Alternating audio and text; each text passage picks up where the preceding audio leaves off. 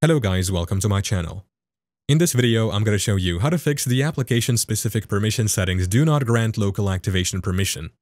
This error usually pops up due to permission issues with DCOM, Distributed Component Object Model settings. We'll fix it using DCOM CNFG and regedit. Let's dive right in. First, let's open the DCOM config tool. Press the Windows key plus R to open the Run dialog box. Now type DCOM CNFG and press Enter. This will open the Component Services window. In the Component Services window, expand Component Services, then expand Computers, and click on My Computer. Now click on DCOM Config. This is where we'll find the application causing the error. Scroll through the list of applications and find the one related to the error message you're seeing.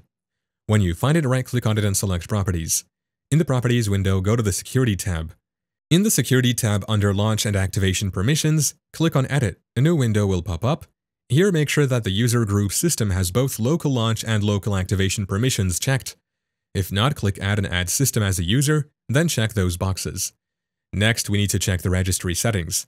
Press Windows key plus R again and type regedit, R-E-G-E-D-I-T to open the registry editor. Navigate to the following path: HKey local machine, then software, then Microsoft, then OLE.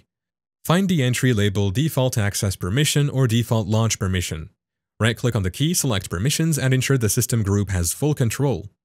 After making these changes, restart your computer to apply the new settings. The error should now be resolved. And that's it. Thank you for watching. If this video was helpful, please leave a like and subscribe to my channel for more videos like this. And click on that notification bell to never miss an update.